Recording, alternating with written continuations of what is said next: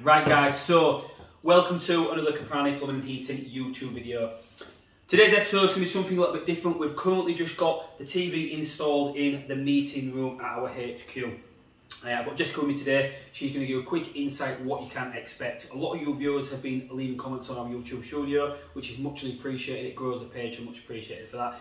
You've been asking for certain things, understanding how the office side works. So like I just said earlier, I'm going to hand you over to Jessica. She's going to give a quick insight of what to expect. Hi guys, I'm Jessica. Finally nice to meet you all. Today's video is going to be a little insight on how we use softwares to help us run the business on a day-to-day basis. We're predominantly focusing on the back end, which is the office, and how that pushes the front end to deliver the end products to the client. The office can then continue the Caprani journey throughout. This consists of invoicing all the way through to customer care. The systems we use help us to be lean in production.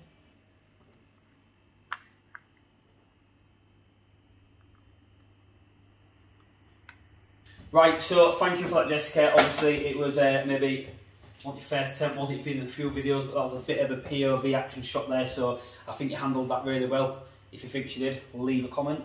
So our first system we come to is a software system called JobLogic. And what this system does here, you can see, it gives us a full overview of our business. So we're going to run through the few bits, like we've got our dashboard here, and then our Caprani Plumbing and Heating logo there. So again, I've stipulated, and I'll say it again, brand everything. So with this, what you can see is what this system does for us. So as our overview, our dashboard, customers, sites, assets, jobs, quotes, invoices, PPMs, purchase orders, anything. We can see an up-to-date of wherever this, well basically wherever our business is. So if we look up here, we've got outstanding jobs now, 96 jobs are outstanding, but I'm going to just let Jessica quickly, obviously you won't be able to see here because we're just focusing here on the TV, what the outstanding means. Outstanding can mean anything from jobs requiring additional works to be complete, so for instance like waiting on a part. It also could mean that because we book our schedule out 3 to 4 weeks in advance, some even a little bit further depending on the job. So that means that with them being outstanding, that doesn't mean that we haven't completed them or due to complete or left them behind. It's just that they're outstanding for the reason that they haven't been completed down to the invoicing stage. Correct. So we've got 96 jobs outstanding, so again a lot of them are going to be basically jobs that have been booked and due to done.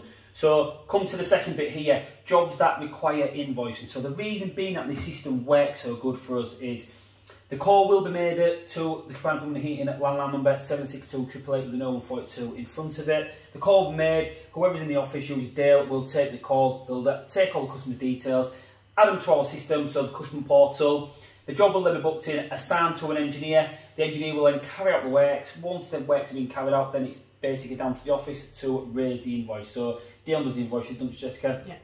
Dion hands the invoices, so she can see here if the system's been done properly by Dale and the engineers on the forefront. She will see here there's 4 jobs that require invoices. She can just click on them literally and then raise the invoice. You know, contact the engineers is very minimalistic, and the reason being is we stipulate that all engineers, including myself, have to put as much information on the notes on the job complete. When we click in the job, it logs the time we was there and the time we left site, so then the customer, if wanted to, can see a full description of what's what as well. So we've got here invoice 684, invoice to date, total jobs to date 2,849. Now the reason being for this is we just scroll down a bit, please, Dals. You'll see our graph here, our demographic, whatever you want to call it here. The reason being, we've had this system for a couple of years now, but we had a new management come in then July 2021, so the system was just getting back into swing again. At this point here, this is from 2020 when we used the system, there was a lot of jobs on the system that wasn't doing anything, not being completed. It was just lack of experience and education, I suppose, more than anything. User error, basically. Yeah, user error. So we've got a lot of things wiped off because we can't wipe the system clean. So if we do, it wipes everything off. So we just got everything up to date. Then there's a big influx there, then back to normal. But you can see here, on average, with engineers, what is going on. Like I say, up here as well, we're still learning from the management system, so we can see what type of job types we carry out at Caprani Plumbing and Heating. So predominantly here, it's saying a lot of service, maintenance, installation, quotes, site surveys. So again, this is just down to our error, but we are starting to, while these are picking up now, the system's being used more. We used to book every job in as a service, but now Jessica's worked out how obviously... Yeah, how we can... Jobs can be altered, so we can basically assign a job to either a service, title, yeah, if it's a quote or if it's something like that. So, and it works really well because what happens is, is on the system. If any office staff look at it, we can see if it's a gas job, we can send it to me or Luke. If it's a plumbing job, it can be sent to Matty or George. You know, that's how it works. Just making it bigger. We're trying to create this so even though we're a small outfit now, there's 7 of us. If we, well, when we do, not if, when we look at another engineer, which we're looking at this year, set the system right at the start, it'll follow through nicely at the end, like I say. So that's pretty much our job management software system. Again, we've got our engineers, so we can see what engineers are doing, everything, forms logbook. It does all our certification down to gas certs, commercial gas certs, you know, anything, warning notice, anything. So to us, it's a great system. Now, it is £30 per user. So it is £210 a month we pay for this management software, but again, it's each your own. We just found this software works well for Prime Plumbing Heating Limited.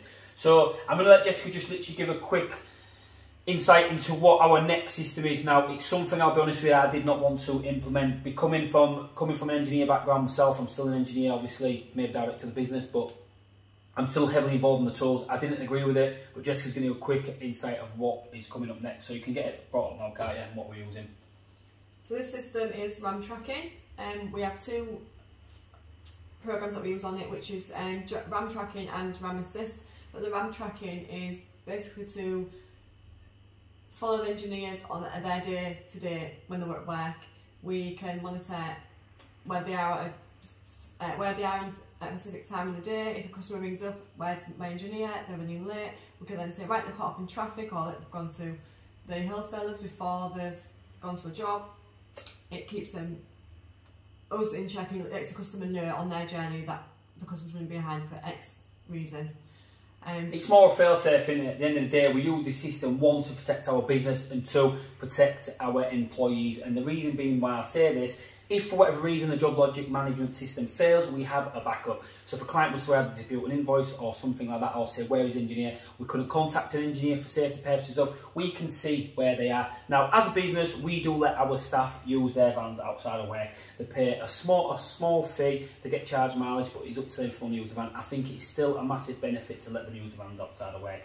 One of the things that I do like about the system, and what is holding today's day and age, is people being held accountable for things happening. So what I mean by that is, God forbid if something was ever to happen in the van because one lad had a bald tyre or something, you know, we do everything we can to state that if something's an issue, we will basically sort that out. So Jessica's going to give a quick insight to that, what I'm on about with that. So every morning we need to do a checklist. So I do a checklist to check that the van is safe to drive. And they have to do a quick track list before they drive the vehicle, down to brakes, any damages to the vehicle. It then flags up on that. Once they've completed it, we get an email that flags up on this system. We can then say, for instance, if the tyre's running bald or indicates that working on brakes, we can then book it in with the garage to get the works complete. It helps us, that communication, it helps us identify who's a problem rather than just verbally we've got that paper back up to say, yeah, we've got that in place, we'll get it fixed for you as soon as possible. It's not, again, it's not us trying to pass the blame in the book, but as the business grows, these things can happen. You know, we like to look after our staff, and to me, this is looking after our team. If they've got a bald tyre, you know, we're enforcing it every single day. They should be checking things on the van. So God forbid if something happens, it shouldn't be happening because they're being forced to check the van is okay, everything's working fine. Then that tells us they're safe and the business is safe, basically. I'd never want them to feel like it was in a position where they're like, oh, well, you won't put a tyre on the van. It's like, look, this checklist that you'll give us tells us what's up, we can get it sorted. But again, we still have a close-knit business, they still always pick up the phone and let us know. But again, it's about protecting the business and protecting our employees. So it's a good system. You can see Matt here has picked up when he's done one of his job logs here. He's got the back right reg plate light has come off. So I'd seen that a while ago when I was on site with Matt and said that needs sorting. He's picked up on here. He's obviously enforced the office staff to get that sorted, which they've been ordered now. Have they been put on yet, obviously? Yeah? They're here to put on. So Matty obviously has been off for the past couple of days, hasn't he? But when he's back in, that can go back on, like I say. But it just keeps obviously day-to-day check on the vans, van mileage and usage and stuff. Now we can see our vans have got high mileage. We've just put a lot of money back into them getting repaired and stuff. But again, it just logs everything done and keeps on top of all our vehicles in the business, the 4 vehicles that we have in the business. Yeah, it also helps us, for instance, like remind us MOT when the MOTs are due, when the MOT is due, when the tax is due, when the insurance is due. That helps us, prompts us remember. There's a lot of things to remember. As you know, your own vehicle at home, private use, that's a nightmare to keep on. Of course it is, and the thing is with this, when you've got 4 additional vehicles. Yep.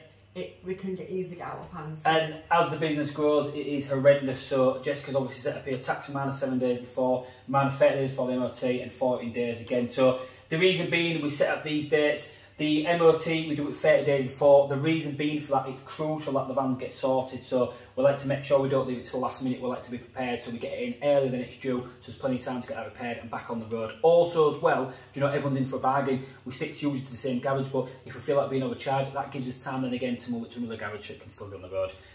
The tax man is only 7 days, and the reason being behind that is the office can do that in a matter of minutes. Same with the insurance policy, we give ourselves 14 days so we can again shop around for that. But these are the systems we use in our business, and I feel like obviously if you want to grow your business, these type of things you need to implement yourselves. Reason being, you can have it full. It's not necessarily about control, but it's about understanding your business, and that's one of the big things I want to point out in this video. Jessica's just recently started taking up on the profit and loss, haven't you? So we need to always have an understanding where the business is going at the end of the day, because a few bad decisions can detrimentally affect the business and potentially, in rare circumstances, shut your business down. So things like this may cost a bit of money, but we always invest in the business, don't we? Yeah. Thanks guys, thanks for watching. I hope you enjoyed the video. I hope it was enough information for you. If you do need any more information, I'm sure we can go a little bit deeper if need be. And we'll see you next time.